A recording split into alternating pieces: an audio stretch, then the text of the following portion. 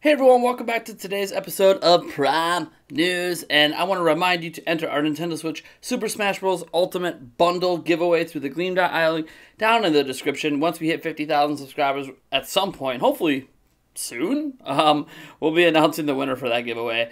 We have a lot of great stories for you. I apologize for Prime News being a bit later today, but you know what? Enough of the apologies. Let's just actually get into the news.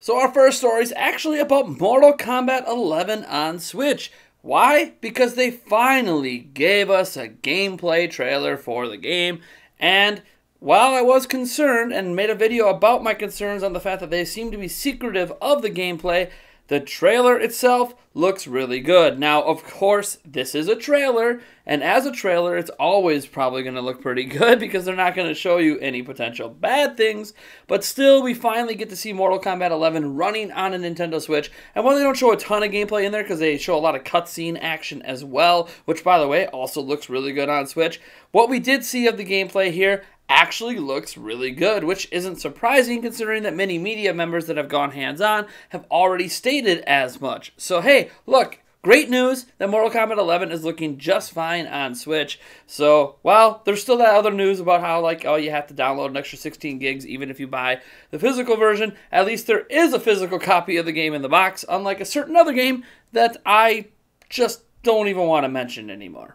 The Xbox One S all-digital model has been getting a lot of attention lately, first due to some leaks that happened out in Germany and such, and now, well, because a bunch of YouTubers actually have the console on hand and have opened it up, and yeah.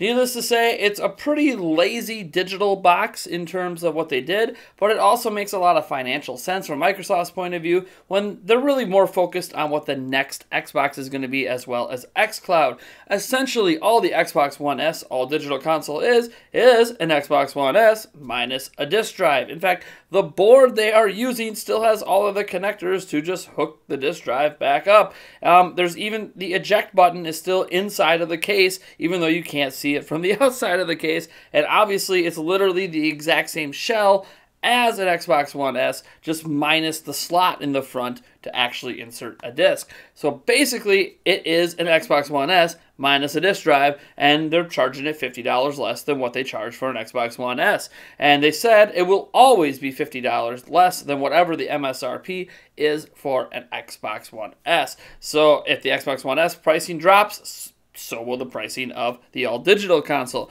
Now, I don't know who this is going to actually appeal to, and there's been a lot of criticisms of this system, from them not putting enough development time into it, to not putting enough storage in it, how they could have shrunk things even more, and they definitely could have, but this was obviously the cheapest option Microsoft had to release an all-digital box just as a test. I think what we have to remember is this all-digital box is just a market test. They're not something they're planning to sell millions of units of. It's not something that they think is going to pave the path for the future. I think they just want to gauge what the interest would be on the consumer level to save some money, minus the drive, and buy a digital version, if there's any interest in it at all.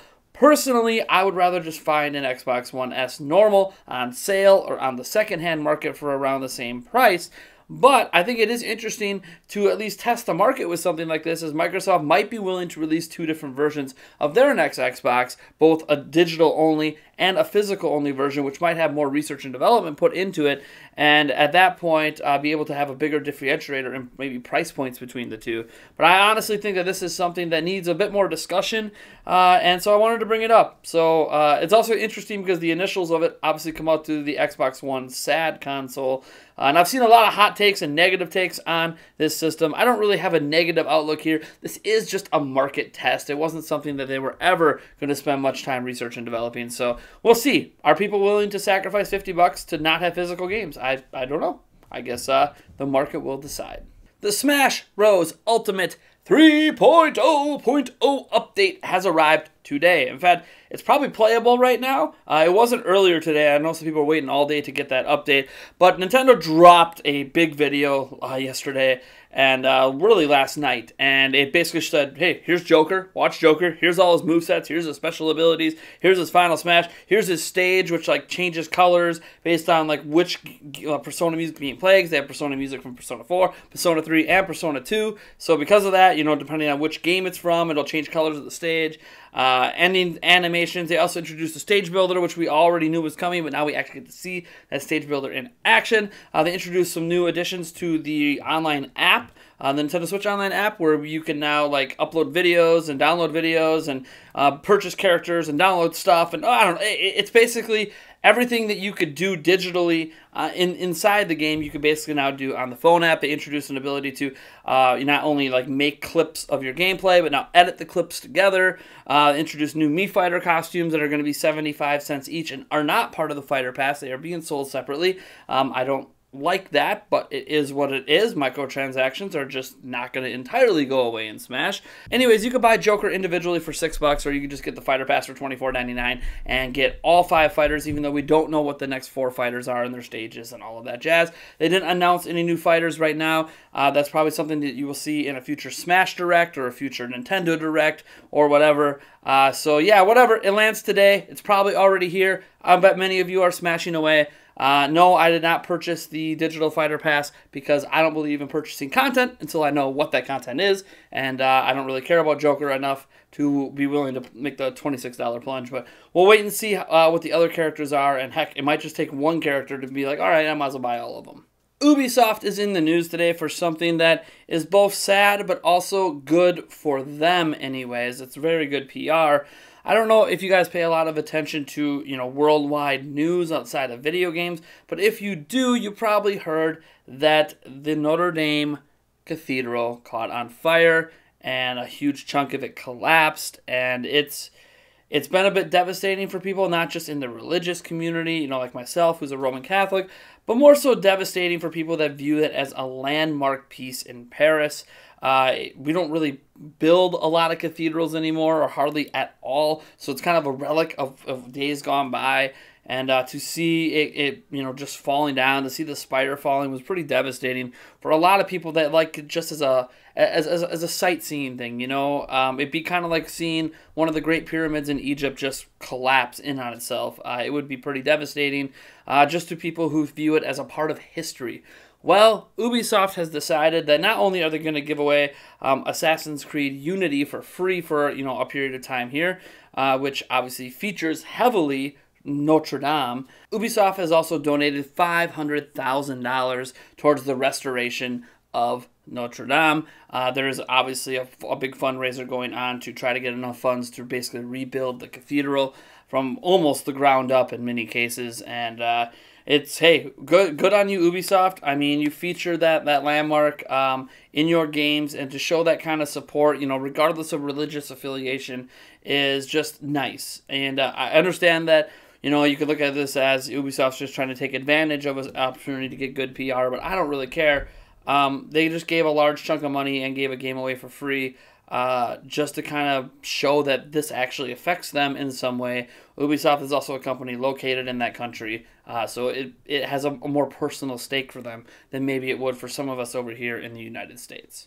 Nintendo Labo VR sales are in for Japan for its first week, and it actually had a pretty decent debut. It came in at number 2 on the Japanese charts, moving 26,634 units. This is all according to Famitsu. Now remember, we can't do Media Create numbers anymore because they're now private and hidden, and the pay to access them is a little absurd. Maybe I'll talk about that another day. But Switch does own 8 of the top 10 software sales in Japan, and the sales of the Switch actually increased to 54,101 units from about 46,000 a week ago. Is Labo the reason? I don't know. There's also Final Fantasy X and X2 that released in Japan as well last week that debuted at the number 3 slot. But hey, whatever. It's pretty interesting just to see the Switch units kind of see an increase there after they were gradually decreasing for most of the past month. Also interesting note, the Nintendo Switch sits about 60,000 units behind the lifetime sales of PlayStation 4, which are at 8,022,000 units for PlayStation 4. That essentially means that by the time April is over, Nintendo Switch should be passing PlayStation 4 in lifetime sales in Japan. A feat that's interesting to note because the Switch has only been on the market for basically 2 years and a month. So 2 years and a month, and the Switch will be passing the 5, 6, 7 years of, PlayStation sales. So hey, that's really, really cool. Good for Nintendo. It's a good omen, and hopefully things continue to go well for the big end for the rest of this year. Sony, I think, is pretty focused on PlayStation 5, if you can't tell from the news that we reported on yesterday. Now, our last story for today is a rumor, but it's an interesting rumor. It could easily be faked. We're not able to verify all of it because it comes from a website called Baidu.com, which I think is Chinese or Japanese. I honestly tried to figure it out on the fly here, but I couldn't, and I needed to get stuff done for Prime News, so I apologize for not knowing exactly if it's a Chinese or Japanese website. But they had some interesting pictures that appeared to be from manufacturing, as well as some additional information on some of the parts going into a potential Nintendo Switch Mini. And, well, it's interesting. First off, as you're seeing on screen, there is a solid shell, so no detachable Joy-Cons. There's no kickstand. You cannot dock this system to do docked mode on TVs, but the cartridge slot still looks the right size for the Switch cartridges. And in fact, here's actually a size comparison of what this looks like compared to a normal Switch, and you can definitely see it's a shrunk down version of the Switch.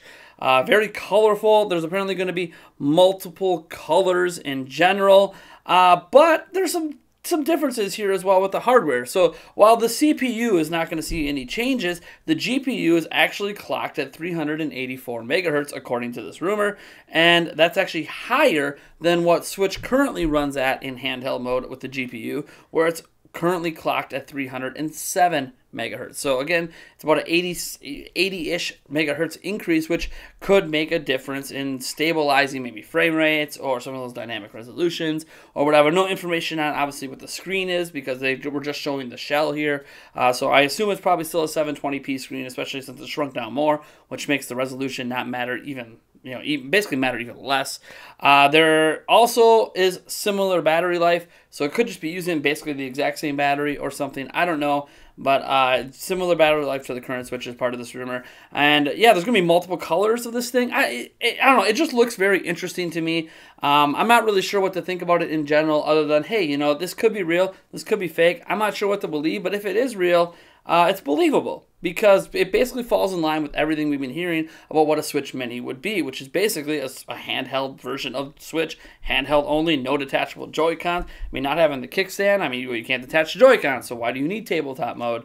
Very interesting. We'll have to see if this thing is legit. I do like that if it is legit, Nintendo's going with some colors here. I like the colors.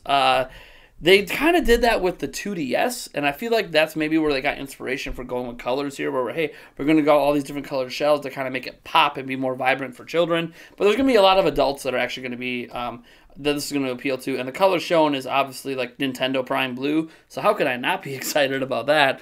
But yeah, it's pretty cool, and I kind of sort of hope it's legit if this is what, Nintendo, the direction Nintendo's going to go with Switch Mini.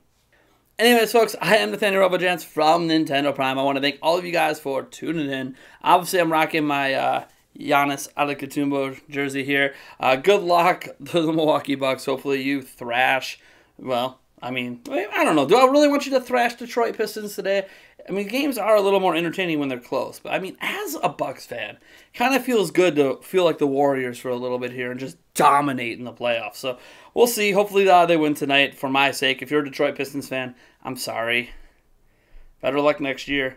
Anyways, I want to thank you guys for tuning in, and I'll catch each and every one of you in the next video.